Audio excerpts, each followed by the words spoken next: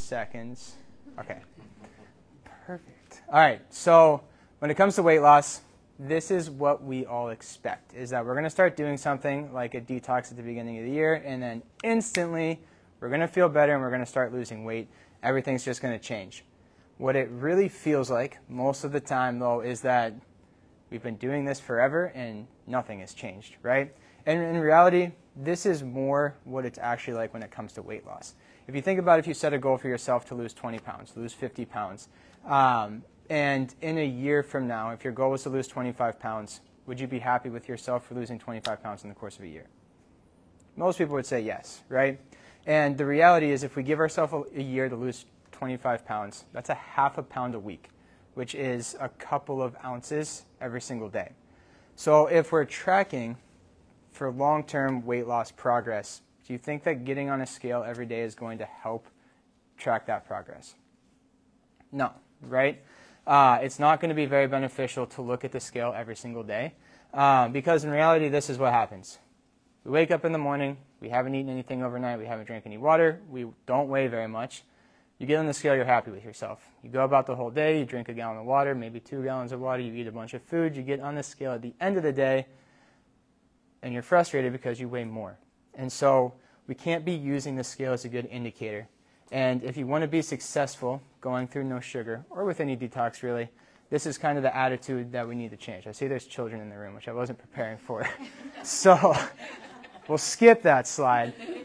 But you get the point. The scale is going to be the enemy in our situation. And so I know a lot of us maybe started for this reason, and that's great. It's a great reason to do it. We just need to remember that getting on the scale is not going to be a helpful thing for our weight loss journey or for our health journey here with no sugar. So we're going to quickly skip past that. All right. So we're in day 4 of no sugar, which means you guys probably don't feel amazing right now if you've already started. How many people don't feel great? If you're not raising your hand, you're a liar or you're superhuman, because I have felt terrible, and this is my 3rd time doing it. And so a lot of times what we'll notice at the beginning of the no sugar challenge, for the first week, first couple days or 10 days, a lot of weakness, a lot of headaches, trouble sleeping, tiredness. We don't feel great. If you're into working out, workouts are going to start sucking. Sleep may not be great for the beginning of this challenge either. We may get really bad headaches, migraines. We may be irritable. Our spouses may want to leave us or kick us out into the other room. But it will get better. And by the end of the challenge, you're going to be feeling awesome. So just know that there is a light at the end of the tunnel. We're going to have more energy, reduced joint pain, better skin. Weight loss will come, but you can see that's number 4 on the list. It's not the most important thing. Brain fog, mental clarity, all that's going to get better. So speaking of brain fog and mental clarity, if the slides feel jumbled, it's because I waited till I started no sugar to put the talk together so my brain wasn't fully working. So in order to help you guys better understand what happens with your body during sugar, I employed a helpful video here. So we're going to hope that this works and that the volume's turned on, which I know the volume's not turned on. Hey, show a little respect, you little thing, okay? To you, I'm Mr. Stomach. Whatever you say, Mr. Little Belly. Hey, boss, here's a sugar that says he wants to talk to you. Is it true? Yes, let me talk to him. Are you sure, boss? There are already several of them today. You don't have to worry about it. Let me talk to him. Okay, boss. You are the boss. Hey, small intestine. Okay, here comes another sugar, and careful, because this one's a character. He's already here, man. Hey, to be a small intestine, you look pretty fat, buddy. Look who's talking about fat, man. Okay, raise your arms. Look at the dark spot. Yeah? Okay, boss, here's another fool on the way. Hey, finally. Come, let's get on with it. We don't have much time. Chop, chop. Oh, we're looking forward to it. What will you want? More cortex or more frontal lobe, boss? Lobe, goat. Go for the lobe. Are you ready, boss? Here we go. Enjoy it.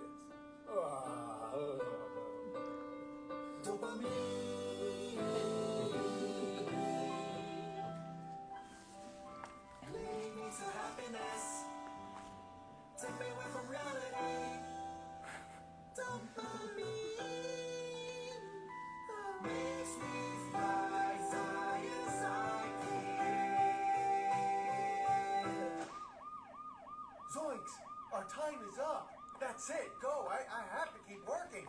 What? But if I haven't finished, boss, where the heck do you want me to go? I don't know. To the liver, for example. What?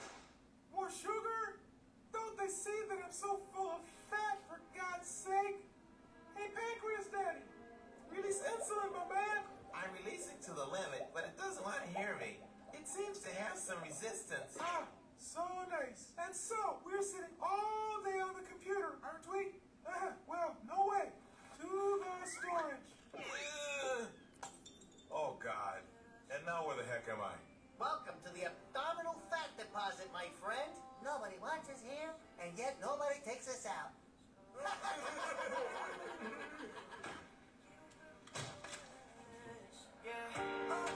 You liked it. All right. And subscribe. Now, the reason we had to start off with a light-hearted video is because that's the simplest version of what happens when you eat sugar in your body. In order to kind of understand a little bit more of the importance of why we want to eliminate sugar and what's going to happen during this no sugar challenge, we're going to get a little bit deeper. But now that we have kind of a high-level understanding of sugar comes into the body, it's absorbed in the small intestine, it immediately affects the brain, causes release of a happy neurotransmitter called dopamine, goes to the liver then stores it as fat if we don't use it, hence sugar causes us to be fat, basically. So why does that happen?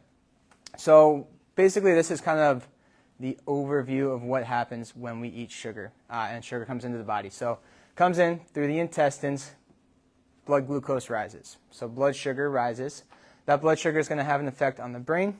It's hopefully going to go to the muscles where we can use it for energy production. If it doesn't, it's going to go to the liver and then into fat or directly into fat tissue. And so what kind of mediates what's going to happen with sugar when it comes into the body is a hormone called insulin. So insulin is what was being secreted by the pancreas, the guy playing with his hair there. And what happens is every time blood sugar increases, we're going to get that release of insulin. Insulin's going to basically unlock the cells to allow that blood sugar to come into the cell.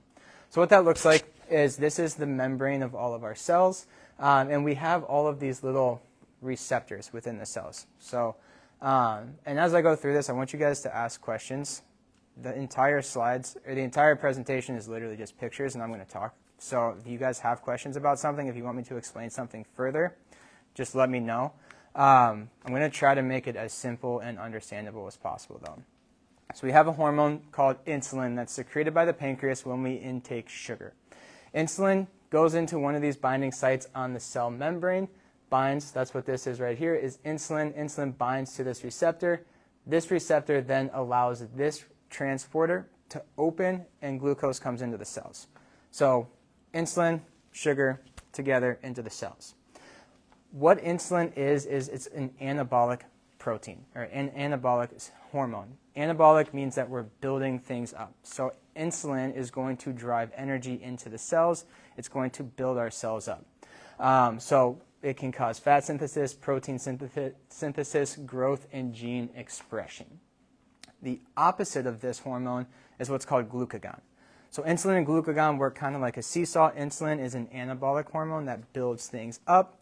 Glucagon, the opposite, is a catabolic hormone, which means it gets rid of things. So glucagon, if insulin brings glucose into the cells, causes increase in fat deposition, causes an increase in energy into the muscles, glucagon is going to do the opposite. It's going to bring sugar out of the cells, essentially. So it's going to do a lot of cool stuff that we'll talk about here in a little bit. But again, I don't want to get super heavy into the biochemistry of all of this because, frankly, it's not that important for what we're doing here. But we have insulin and we have glucagon that kind of act as a little bit of a seesaw there. And so during exercise, what's going to happen is this is an ideal situation. So what will happen is we take sugar into the body, we release insulin. Insulin then binds with the sugar, brings the sugar into muscles. The muscles are then right away going to use that sugar in order to move, essentially. So we're going to turn that sugar into energy. The muscles are going to activate and do what they're supposed to do. Now, what happens is after we activate our muscles a whole bunch, the glucose or the sugar that was in the bloodstream, we used it all up, so the sugar is going to drop down. And at that point, we have two options to increase sugar in the bloodstream again. We can either eat another meal with sugar in it, Or that's where glucagon can come into play, where we start to pull that sugar out of fat storage, things like that. So we may get low blood sugar after a workout because the muscles become more insulin sensitive so that they can restock muscle glycogen. And so this is kind of what this looks like. We have what's called a homeostatic balance, where the body is always trying to maintain normal, and it uses these two hormones, insulin and glucagon, in order to do that. So let's say we exercise. Exercise uses up, what's up guys? Is it just you? Okay. Exercise uses up our blood sugar. So the pancreas is going to secrete glucagon. Glucagon then tells the liver to turn something else into sugar to bring that blood supply back up. The opposite of that is, let's say we eat a meal. The meal increases our blood sugar. The pancreas then secretes insulin. Insulin then drives that sugar into adipose tissue, into the liver, into muscle tissue. So let's say all of this happens the way it's supposed to, and we want to not drive sugar into fat tissues. What will happen is every time we eat a meal with sugar, we produce insulin. Instead of driving it into the liver or into fat tissue, we're going to then take that right up into the muscles, utilize it, and that's how we're going to maintain that homeostatic balance. But how many people only eat sugar around a workout? Crickets. Everybody eats sugar all the time because we get sugar cravings, right? Even if you don't crave sweets like this, because I know a lot of people that don't crave sweets, don't eat a lot of candy, sugary foods, things like that, but still have a huge sugar problem. We'll talk about that in a couple minutes. But this is what happens, right? And the reason for that is because sugar has a direct effect on the brain. So remember that little sugar molecule went up into the brain, he was giving the brain a massage, and then we had that cool little dopamine song. Well, sugar creates a dopamine response in the brain. Dopamine is going to be an addictive hormone, so think other things that are going to create a dopamine response are socializing, hanging out with friends, things like that, sex, drugs. So anything that's going to create that addictive response, it does that for the most part through dopamine. So sugar is a very addictive chemical because of the way it responds hormonally within the brain. And so when we overactivate that reward center, aka I had sugar, I got that dopamine rush, I felt happy, I got a reward from that, and so I crave more sugar, and so then I get another dopamine rush, and we start overactivating that reward center, we're going to get cravings, we're going to lose control, and we're going to have an increased tolerance to sugar, which means it takes more sugar to create the same effect, and now we find ourselves eating more and more sugar. And when we don't have enough sugar, we don't activate that dopamine, and instead of feeling happy, we feel depressed. And so sugar can actually lead to depression in a lot of people. And studies have shown that the more sugar consumption there is, the more likely you are to have depression. So sugar has a lot of negative impacts on the body. Now, one of the reasons that foods create dopamine responses is actually a primitive response to help us forage and find nutrients. And so if you think about an animal or a caveman foraging around through the jungle, and they get food and they eat the food, and the food gives them nourishment. That's why we eat from a primitive standpoint. It's going to create that dopamine response. But what happens in a normal circumstance with a normal, healthy, balanced diet is the more you eat a plate of food that's not full of sugar, the less that dopamine response is going to happen. And so if you think about, you can go out to go to a steakhouse, right? You go to Hyde Park and you get a great steak. And it's awesome and you feel great. All you have is steak, asparagus, mashed potatoes. Not a whole lot of sugar in that meal, but you feel awesome. And so you go back, you do it again, and you do it again, and you do it again. And gradually that same plate of food is going to look less and less appetizing because the amount of dopamine that we're getting from that same meal is not as high. And what that's going to do is it's going to stimulate us to go look for a different type of food. From a primitive standpoint, the reason that we do that is because if we don't eat a balanced diet, we're not going to get an abundance of nutrients into the body. And so in order for us to be scavenging for different foods that are going to give us a different wide variety of nutrients, the body decreases the amount of reward that we're getting, so we're encouraged to then go look for those foods. Sugary foods don't do that. Sugary foods are going to spike that dopamine response, so we're going to then create dysregulated dopamine levels in the brain, which can lead to depression when we don't have the sugary foods, and it leads to all those cravings.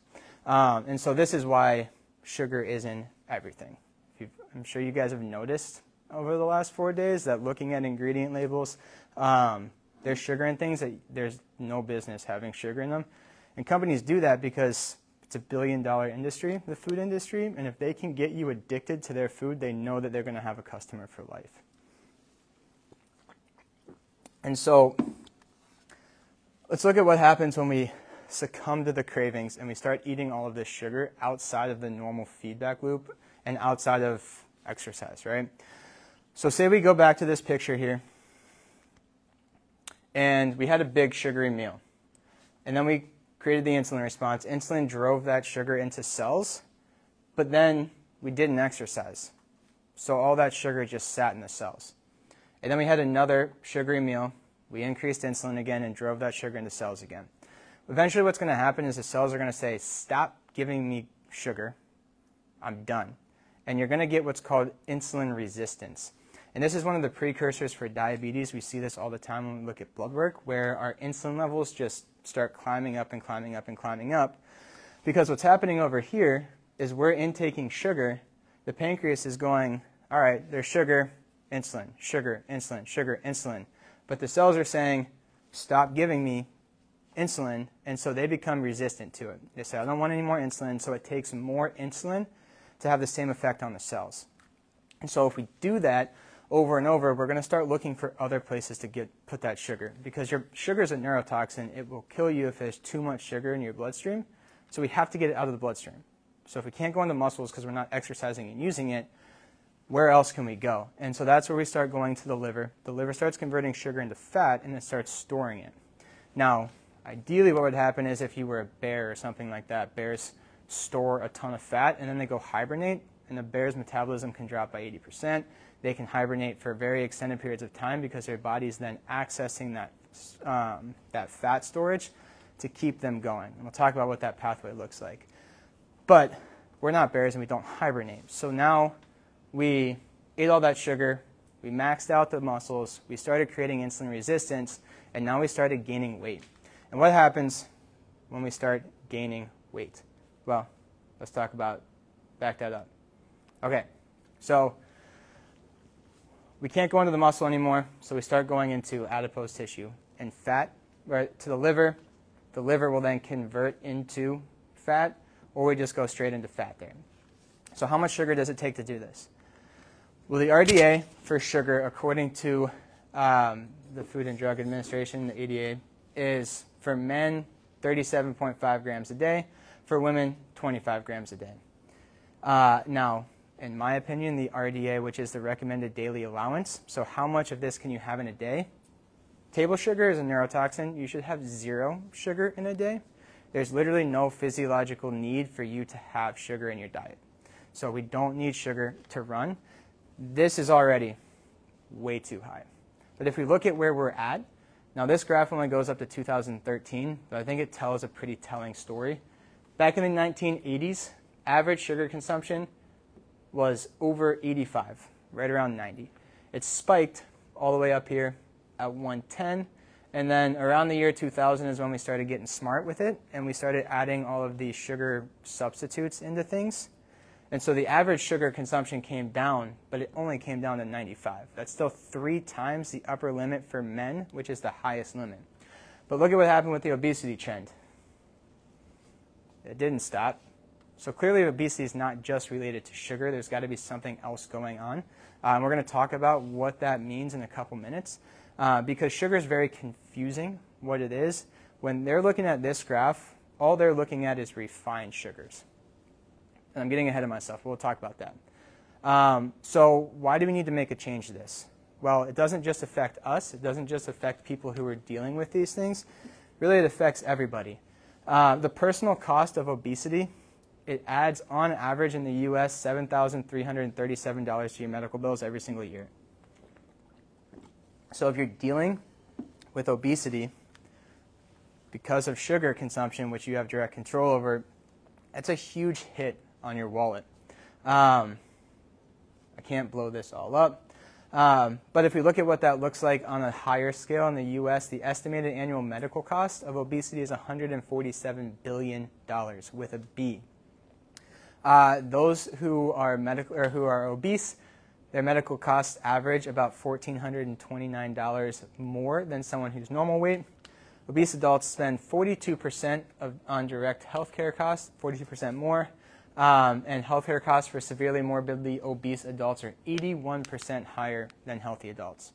And if you look at what this looks like on a global scale, obesity costs us about $2 trillion a year globally. So we talk about the debt that we're in the country, the economy, things like that. Obesity is a huge, huge toll and tax on the economy. Now, who benefits from this? $2 trillion. Who's getting that $2 trillion? The healthcare people, right? Hospitals, the people that you're paying to put you on medications, the pharmaceutical companies. Do you think that they have your best interest in mind when you're the reason that there's a $2 trillion market cap for obesity? So we've got to think differently about this if we want to start making changes. We can't trust the people who are in charge because everything is profit-driven. And quite frankly, what they're telling you doesn't make sense. So one of the big reasons for this is because of what we're being told by My Plate, by the food pyramid, things like that. Everybody's told you need to eat carbs. Carbs are good. Fat's the bad guy. Fat makes you fat. Carbs are good. In reality, that's not true at all. And carbs and sugar are what make you fat. Eating fat doesn't actually make you fat. Yet, the USDA healthy diet recommendations are 65% carbs, 18% protein, and 19% fat. If you go to the ADA diet, it's a little bit better. 60% carbs, a little bit more protein, a little bit more fat. But let's step back for a minute and think about what food and nutrition is.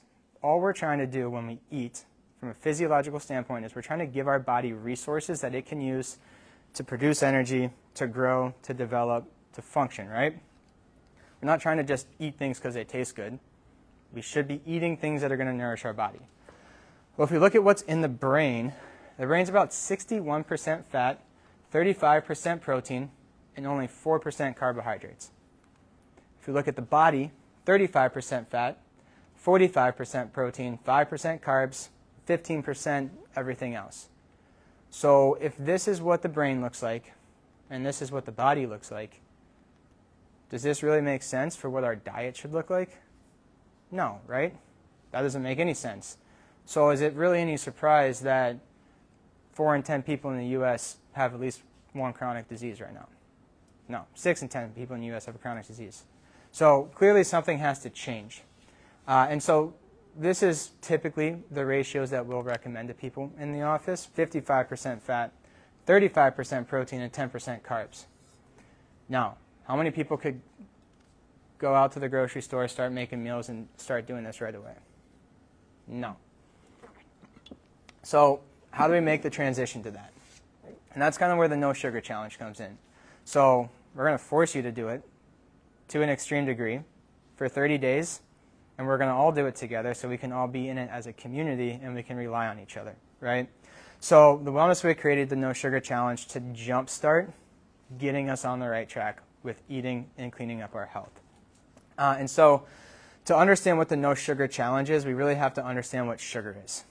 A quick Google search pulls up Wikipedia. It says sugar is a generic name for sweet-tasting soluble carbohydrates, many of which are used in food. Simple sugars, also called monosaccharides, include glucose, fructose, and galactose. So again, sugar is a generic term. And I want you guys to remember this word monosaccharides: glucose, fructose, galactose. In a couple slides, we're going to talk about that. And so when we look again at this obesity epidemic, they're calling sugar, they're referring to refined carbohydrates, simple carbohydrates, like the 3 that we just mentioned. And so we can cut those out, but if we go back and look at what we were talking about this whole time, let's see here. Were we talking about sugar anywhere on here?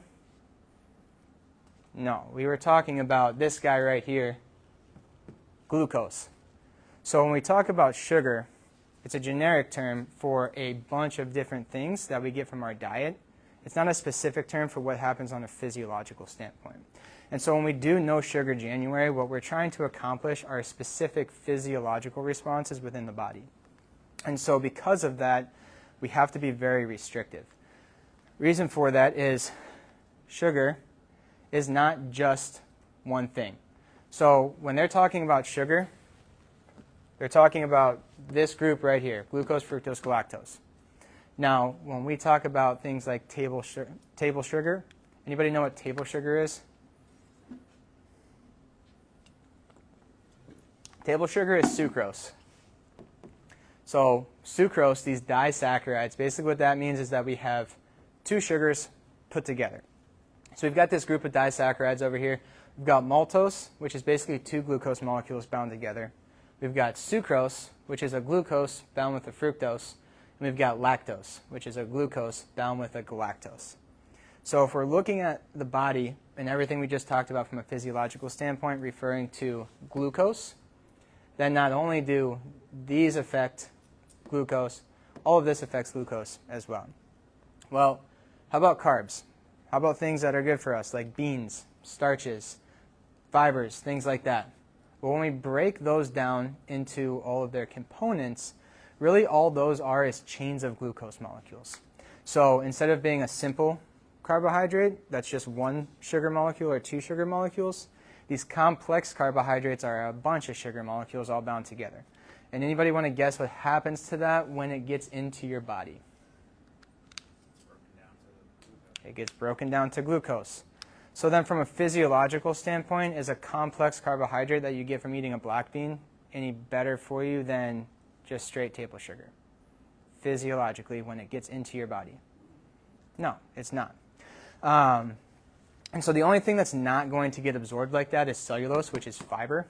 And you can see the different bonds that we have on the fiber molecule that don't get broken down. They stay in your gut.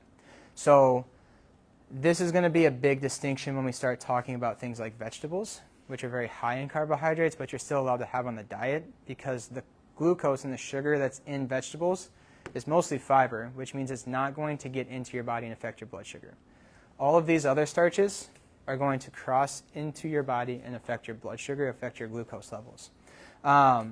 And so a cool distinction that I heard on a podcast a couple weeks ago talked about the difference between a food scientist, a nutritionist, and then a metabolic physiologist and the distinctions that come of that. So you're going to have a lot of people that tell you these are fine for you. They're okay. It's not the same in your body. So a food scientist person is going to specialize in the understanding of what happens from food from the time it leaves the ground to the time it gets into your mouth. A nutritionist is going to focus on what happens from the time the food enters your mouth to the time it gets into the cell. And a metabolic physiologist, or someone like what we do in our office, we're focusing on what happens to that when it gets inside your cell. And so they're going to tell you this stuff is very similar, or it's all different, right? But when it gets into the cell, it's the same. And so that's why the no sugar list gets so large, basically. That's why you can't have natural sugar. That's why you can't have fruits, things like that, because when it gets into your cell, it's no different than anything else. And so when we look at trying to figure out what sugar is, there's over 216 names for sugar. How many people looked at that list of sugar stuff, or on the no sugar list, and didn't realize that some of that stuff was sugar? I did the first time I looked at it. I didn't know all this stuff. I know it now because I've been doing it for a long time, but imagine how confusing it can get reading ingredient labels. You look at ingredient labels for things like Nature Valley bars that are advertised to be healthy, like 7 to 10 different types of sugar in a single candy bar or a single nutrition bar, whatever it is. So start looking at labels on things you've got laying around your house and just start trying to count how many different ways they told you there's sugar in there without telling you there's sugar in there. So it gets very confusing. So when we look at the no sugar challenge, foods to avoid. Top left is my favorite one. That's the one I get the most questions on. Well, why can't I have fruit? Fruit is good for me. No one's saying fruit's not good for you. There's a lot of really good things that come in fruit. But what we're trying to do is allow your body to restore itself from a physiological standpoint. If we're trying to do that, we can't still be giving it glucose if we're trying to undo the damage that glucose has caused. So fruit is a lot of sucrose, it's a lot of fructose, and it's a lot of glucose. So we're going to be getting a ton of that stuff. From a physiological standpoint, same effect. Same thing with our starchy vegetables. I thought acorn squash, butternut squash, beets are so good for me. There's so many good things in beets. There are a lot of good things in beets, but beets are starchy root vegetables. There's a lot of sugar in them, so they're off the list. So the reason that I wanted to go through all that boring stuff at the beginning was so that we can understand a little bit more of the why behind this list. Because when we put this list together, it was designed to have a physiological effect on the body. And so in order to do that, we have to break all the food components down into how they're going to respond physiologically in the body. Does everybody have this? Yeah, okay, so we're going to make sure you guys all leave with this stuff. What is it with the pistachios? Pistachios are actually very high in sucrose. Okay. Yeah. Yep. Foods to enjoy. You guys should all be familiar with this if you've started it. This is kind of where I want to open it a little bit more to questions. Do people have questions about this list? Yes. So I saw it's half a cup of nuts, right? So like specifically, I know some pistachios are off, but let's say I'm snacking on cashews. Yeah. Why? I guess, I mean, you don't need to eat that many nuts because they're super caloric. I mean, what's the reason for half a cup instead of like that I could have? I mean, it's a lot of nuts. So almost everything, there's nothing that's exclusively, well, okay, so there are some things that are exclusively fat, but they're refined, like coconut oil is pretty much exclusively fat. No, otherwise, nothing is exclusively one thing. You have combinations of everything. And so what we're looking at is what's it going to take to create the physiological response in the body. So if you sit down and you eat an entire bag of cashews, well, then the total amount of sugar that you're consuming is equivalent to something else, basically. So it's how much of that is it going to take to create a physiological response. If it's a banana, I go eat a banana, my blood sugar is going to spike in 15 minutes. So it takes less to have. Does that make sense? Yeah, no, that makes sense. Okay. Anybody else have questions about these lists? Now's your time. No? Everybody's perfect? What? Yes. I think my list looks different than that. Your guys' list might have been the 2023 list. If you got it from the email I sent you, the lists are the same, the formatting's different. Okay. So if you guys want the updated list, this is the bottom half of this page. This is a separate page. They just made it, they put it into groups as opposed to listing specific foods because everybody started asking, well, can I have this food and this food and this food? And the list cannot possibly be all-encompassing. So by putting it into groups, it more broadly encompasses things. But there's not a whole lot of things that change there. All right. So let's talk about why we may have some of the negative symptoms. This is something I wanted to talk about, didn't know where to put it, so I put it right here. How many people said that they experienced some of these issues? Yeah. So one of the big ones is weakness, tiredness, difficulty sleeping, things like that. I know I personally experienced this. I'm training right now for a marathon in 3 weeks. This was terrible timing for me to be doing a no sugar challenge.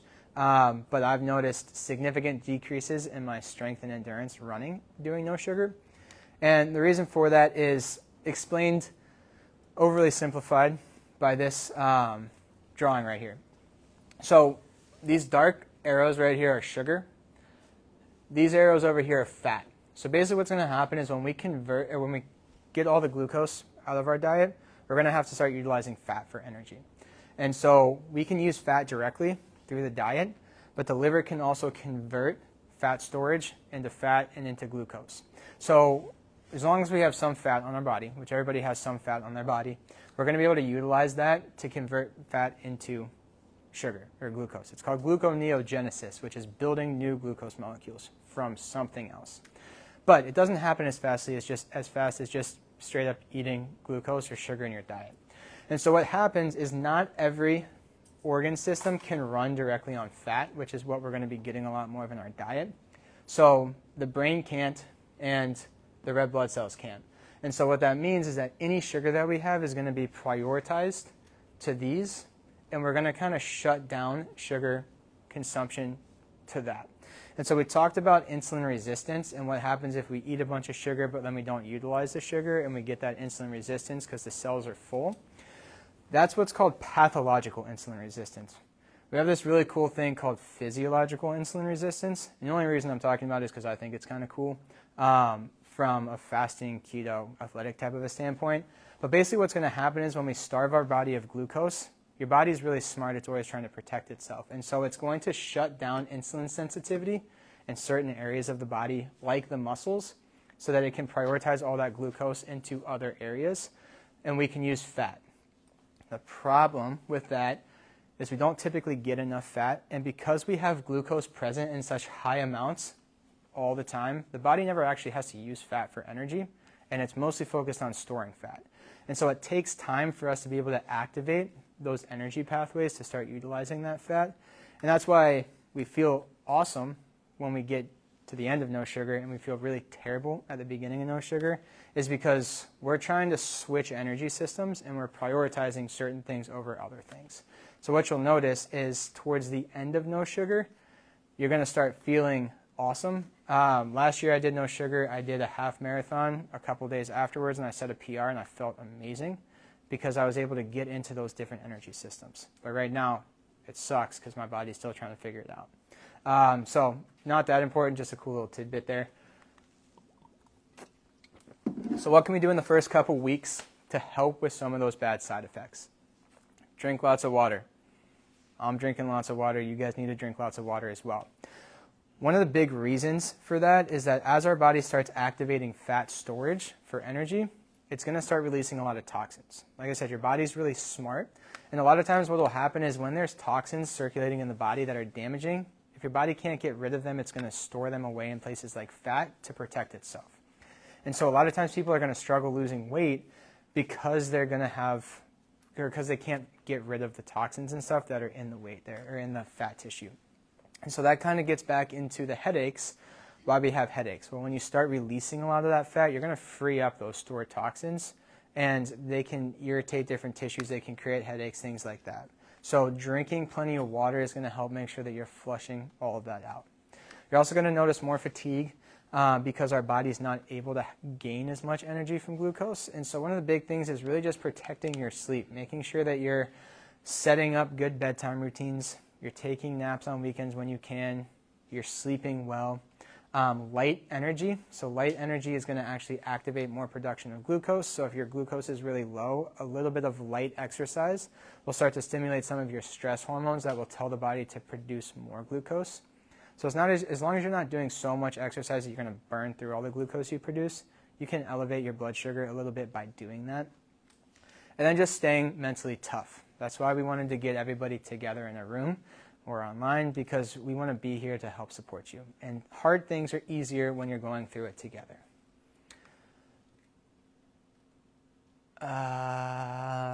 Okay. This is just a description of gluconeogenesis. Basically what happens is we take triglycerides, which are stored in adipose tissue, so basically fat cells, and we can run them backwards through the liver to produce glucose, which can then go into muscles and things like that. The gluconeogenesis pathway doesn't get used a whole lot unless you're doing things like intermittent fasting, like 24-hour, 36-hour fasting. And so when you go into this very, very low glucose consumption or no sugar state, it's very similar to a fasted state. And so you're going to start activating this pathway again. This is why you're going to lose weight when you start doing the no sugar challenge. So what can we do to help support this? Well, like I said, the body is all pathways. It takes nutrients to run pathways. And so when we give you supplementation, supplements are literally just giving your body the nutrition and the nutrients it needs to run a pathway. And if we've been running pathways, the same pathways all the time, it's kind of like driving your car 100 miles an hour. It needs gas. And it's fine if the tank's full of gas, but if we're consistently pedal to the metal all day long, we're going to run out of gas. And so what we're doing with no sugar is we're taking the foot off the gas. And what these supplements are going to do is help to fill the tank back up. So when we go back to normal eating or a modified version of what your diet was like before, we can actually run those pathways and be successful.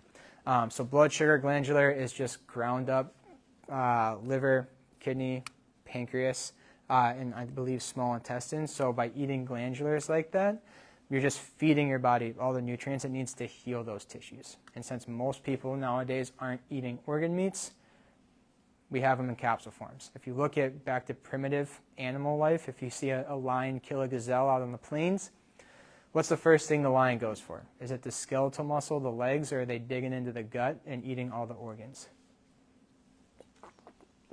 But we've gotten so far away from primitive instincts and primitive eating that's why we have supplements now. Because again, supplements are meant to fill pathways. Are supplementing things you can't get in your diet. And so if you're choosing not to get it in your diet, then you can take a supplement and you're going to help support those pathways.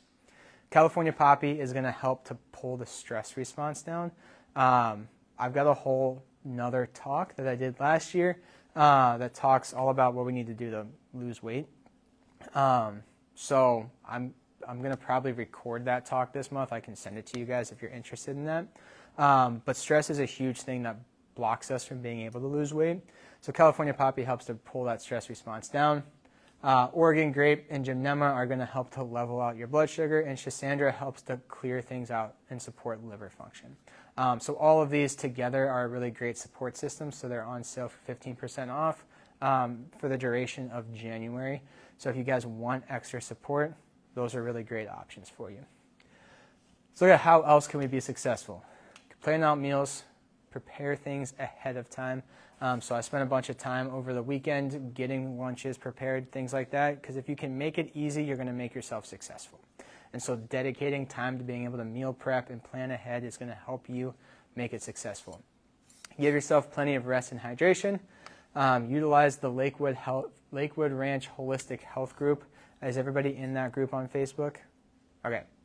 Yeah. So if you're not in that Facebook group, it's called Lakewood Ranch Holistic Health.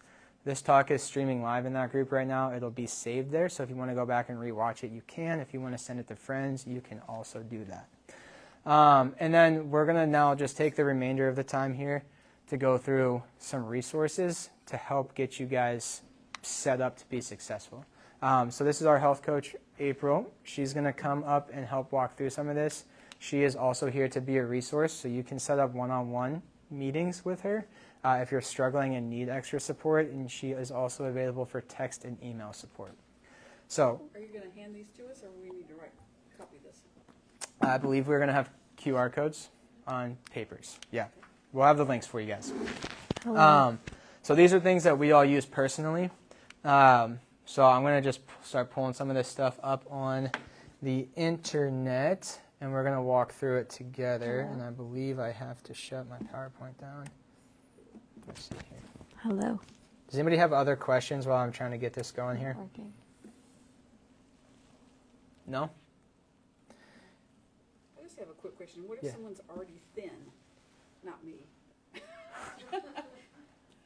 someone was really thin and they started eating this way, what would happen? So, I don't know if I put that graphic in here. Okay. Here we go. Let me pull this graphic up. This is kind of the graphic that I skipped here. So your body needs glucose for energy. It's just a matter of how is it going to get the glucose. Are you directly giving yourself glucose, or are you giving yourself other things that can be converted into glucose or used for energy instead? So we can use fat storage. If you don't have a lot of fat storage, you still have some, but this is probably not going to be your main pathway.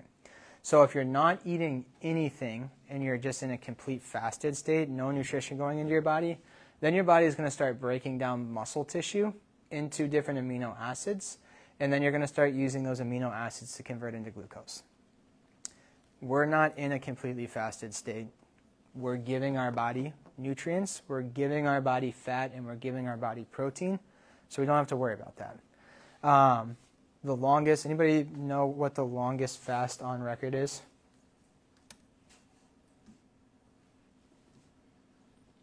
No? I don't know the exact number off the top of my head. I'm pretty sure it's around 400 days. Big guy, basically hibernating. But he burnt through all of his fat storages, and then after 400 days he felt the urge to eat, and he ate. So that's what's going to happen is if you're doing a fast, again, we'll talk about this at another point. But yeah, anyway, so you're not going to kill yourself doing no sugar because you're giving your body the resources it needs. But yeah, okay. So Force of Nature is my all-time favorite online shop for really high-quality really high-quality proteins. So we talked about the benefits of eating organ meats because it's going to give your body a ton of nutrients. The body stores a lot of nutrients in organs. So if we want to heal the organs, the best thing that we can do is eat them and feed ourselves those nutrients. So my favorite thing about this Force of Nature website is that they have organ meats that are conveniently ground up inside of ground meat. So they have these ancestral blends. They have beef, bison, and venison ground up with the organ meat in there. So when you're meal prepping, I make burgers, I make meatballs, I make all sorts of stuff, and this is what I use instead of using traditional ground beef. They used to actually have chicken on here. It's not on here anymore, but I see a lot of like faces that are grossed out. But you don't taste the organs when they're ground up like this, which makes it easier and more accessible to build a healthy habit. Dr. Allison doesn't like it either.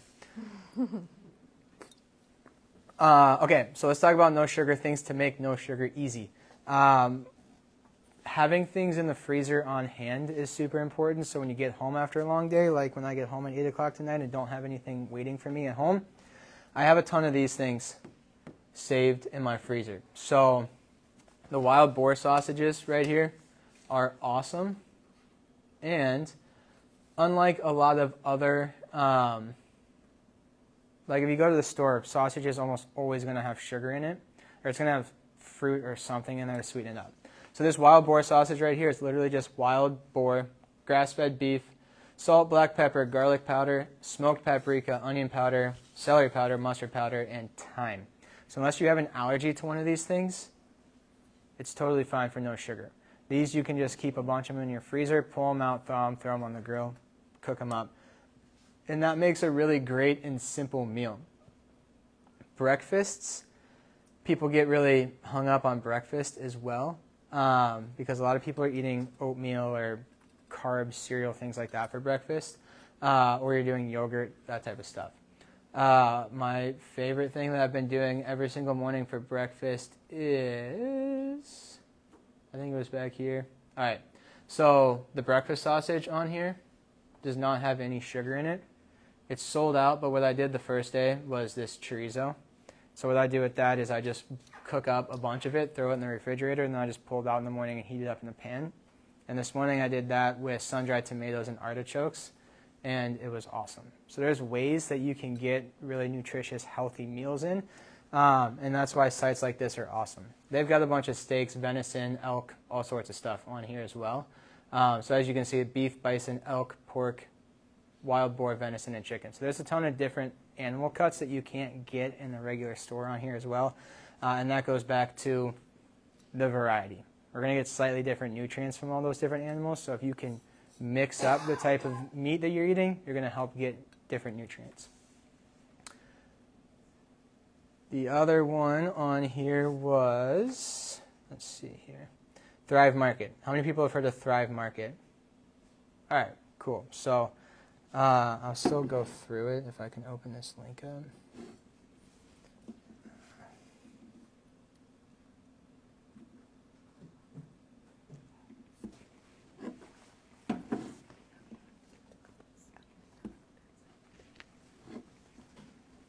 Okay.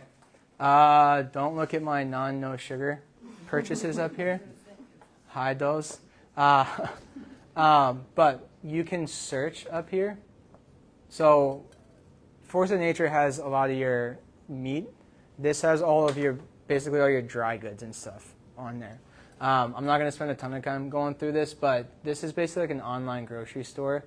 And the cool thing is that you can go in here and you can filter out certain things. You can go gluten-free, you can go sugar-free, you can go all of those things. And so like Whole30 is pretty compatible for the most part with no sugar. There's going to be some things you can't have. But it has tons of stuff on here.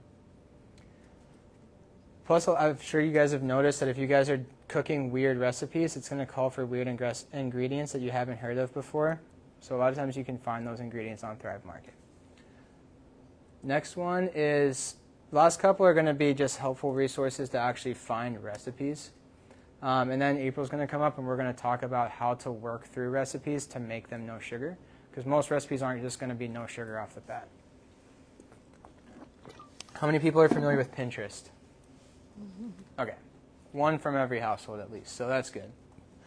This is my Pinterest. You can search, I guess, Dr. Connor Wolf on Pinterest. I've got a bunch of different stuff. Ignore everything that's not in this no sugar category. So I'm going to keep updating and adding stuff to this. This is mostly the stuff that I made last year during No Sugar, but I'm going to keep adding new stuff as I find it. Not everything is immediately No Sugar compatible, but it's very easy to make swaps. So this Thai coconut lime chicken is what I was supposed to make for dinner tonight. I'm probably not going to do this tonight 'cause it's going to take too much time. But this is one that's not directly compatible with No Sugar, but we'll talk about how you can quickly make it No Sugar compatible. So actually, this one is directly compatible with No Sugar. So this would be a great one that you can just make. This is also an Instant Pot recipe, I believe. So you can go home and just throw it in the Instant Pot. You can do it before you leave for work and set it on a delay, and then you have your food ready for you when you get home. How about those sweet cravings that don't just go away overnight? Anybody struggling with sweet cravings? With sweet cravings? I made vegan ice cream probably 10 separate times last No Sugar. If you guys get an ice cream maker, this is awesome.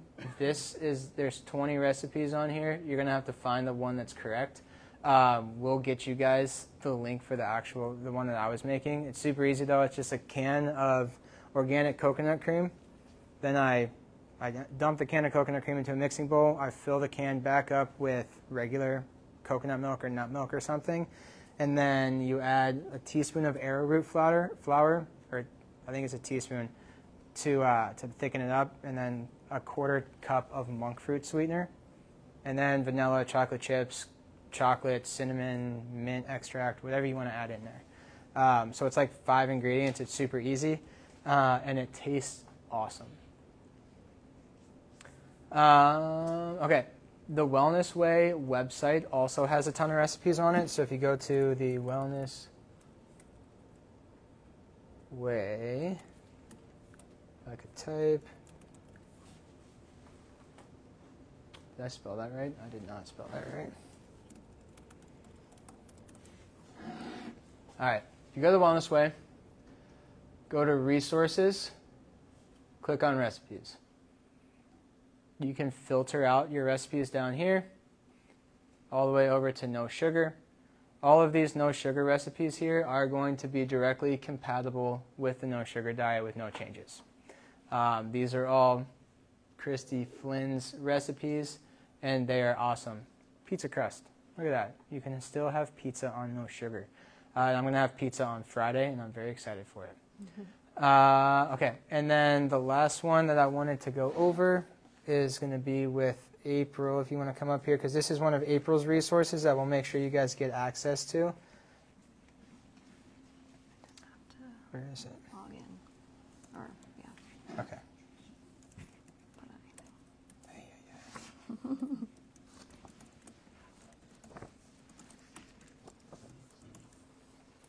Okay, whatever. Does everybody need a stretch or anything? I know you've been sitting for a little while. This is the time to do it. April looking out for you guys. Look at Yeah. that. All right. All right. So you can move about if you want. I do want this to be interactive, and if you have questions, just holler at me. But I just put together 42 different recipes. Hopefully it's not too overwhelming. But again, make sure when you're looking at these recipes that you're sticking to your food allergies or any kind of sensitivities. And if you see something on there, I tried my best to make sure there weren't any ingredients that were on the avoid list. But if there is, just swap it out with another vegetable. Or if you're just not a big beef lover and you want to switch it out for something else, you can do that too. Especially if you already have food on hand. But really, these are just to give you an inspiration, a guide to follow. They're really all clean ingredients, usually 10 ingredients or less, usually 30 minutes. I mean, there's a slow cooker one that's 2 hours and 15 minutes, but the slow cooker is doing the actual cooking. But can I just scroll down here? Yeah. So do people have questions about specific things that you've had come up that you've struggled with or that you want to know how to make something compatible? Greg? How can I find no sugar chocolate chips? If you Because go, I can't find them in the store. Every time I go, there's sugar. I bought 3 bags of them from Whole Foods today. So if you We went bought them after all. I was there, you may not have had any. Yeah, so just Whole Foods then. So if we go back to, they're on Thrive Market. I'll show you what they are right now. Is it Lily's? It's Lily's brand. Yeah. The dark chocolate. Yes. So not all of the Lily's brand chocolate is compatible because a lot of it has soy in it. So read the ingredient labels always. These are the compatible chocolate chips. You do have to be careful with them because some of them have milk in them, so you want to make sure you read the label. Yeah. Yes. For the Lily's, because like the white chocolate, of course, is gonna have milk, and the milk chocolate, but some of the other stuff. Yeah, so the orange package, the dark chocolate, is the one that you're allowed to have. And I'd be lying if I said I don't eat handfuls of them at a time. They are awesome. Good question, Greg. And you can get those at Whole Foods. I believe you can even get those at Publix. I got it at Publix. Yeah, They used to sell them at Costco, but they just that would have been dangerous. I know, big bag. Yeah. Any other questions about stuff, specifics?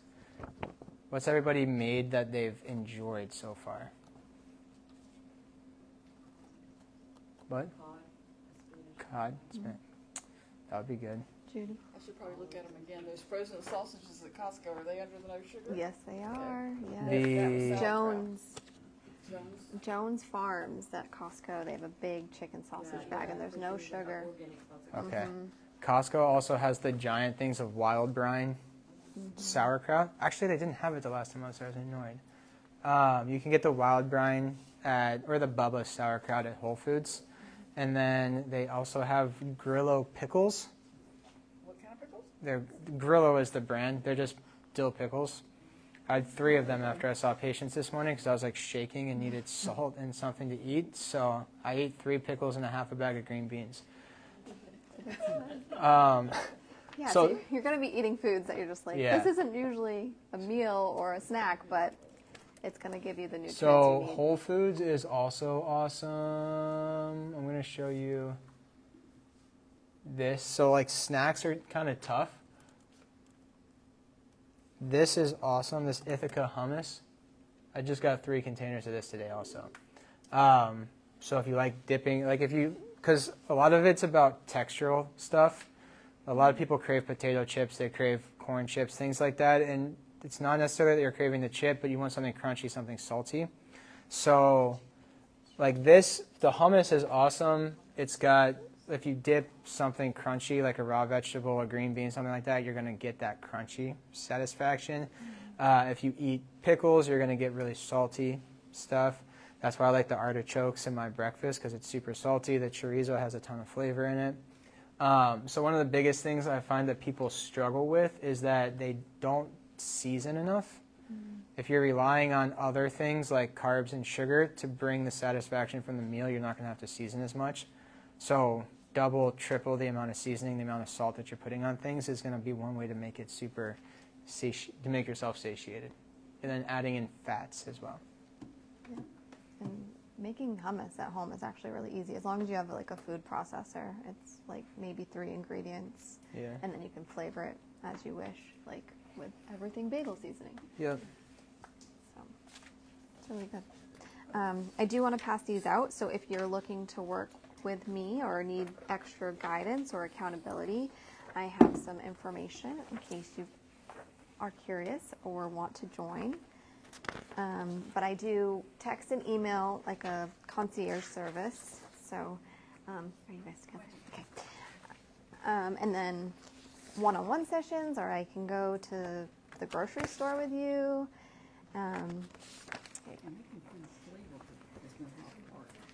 Yeah. Coming. Yep.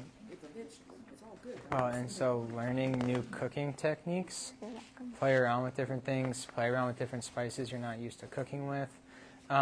Be careful with any pre-mixed spices that you have in the refrigerator in your pantry at home. A lot of times they'll throw sugar in there. They'll throw MSG in there. If it says spices could literally mean anything. It could mean sugar. It could mean MSG. And so if your seasoning mix says spices on it, it's not going to be good for no sugar. unless you call the company directly and ask, does it have this, this, this, this, or this in it.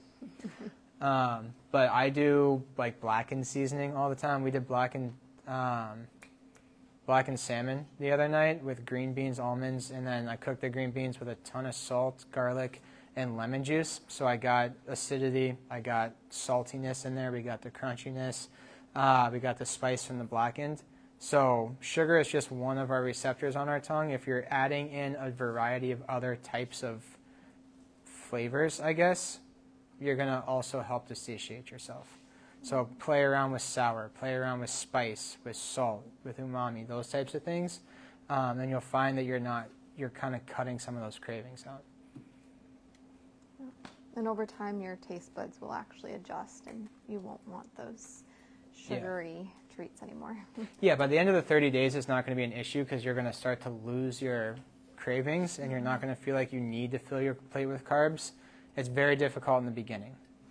Anybody have any other questions about anything we talked about today? I imagine somebody said beef sticks that they were eating this, but those are processed, aren't they? Like, if you get Depends on the brand. yeah, the Chomps ones are good. I make beef jerky at home in the Traeger sometimes, so you can control what's in it. But a lot of times beef jerky is going to have a ton of sugar in it because they're going to cure the meat with sugar. I looked at some that Publix has today, buy one get one free. These things, they're chicken, but they have 1 gram of sugar. Yeah.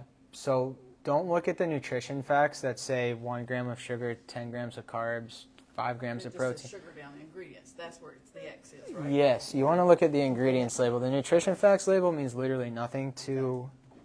It should mean nothing to anybody. It's about what's in the food that's important. Costco right now has 12 packs of the red and green Chomps, which I think is the original, and the jalapeno. And there you go.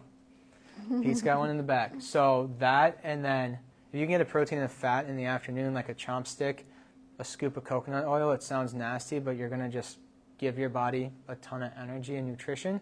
So if you're feeling like you're crashing and stuff in the afternoon where you would normally go and grab a Snickers bar or some sort of snack, adding a protein and a fat is a great way to kind of curb that hunger issue. Half an avocado with everything but the bagel seasoning. Cool. I didn't have any avocados this entire week. I just got a bunch today.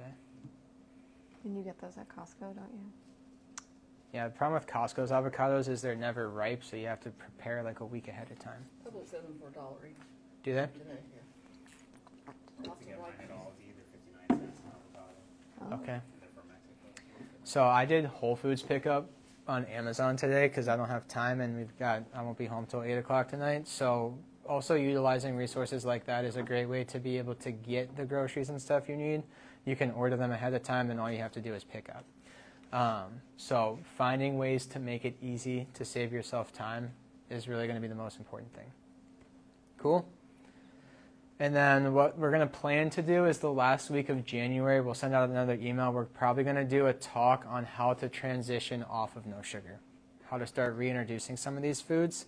So what we don't want to do is go and eat everything you've been craving for the last 30 days and go have a huge meal from Olive Garden or something, right? That would just kind of throw away everything you just did. So we want to start slowly reintroducing foods, working on maintaining some of the habits. So we'll send out another email on the specific date of that talk. But that'll probably be a shorter talk, and we'll just go through kind of some of the steps, things that you can continue doing to maintain the progress that you made. All right? Did I see liverwurst on there? But that was... Probably, yeah. Yeah. Do you eat it? I looked at some of the grocery store today and it had sugar in it. Where'd you find liverwurst at? There are websites that you can buy liverwurst online. A lot of your organ meats you've got to get online. Yeah, Publix has some kind of Yeah. one brand. I'm shocked. Okay. I'm actually really shocked by that as well.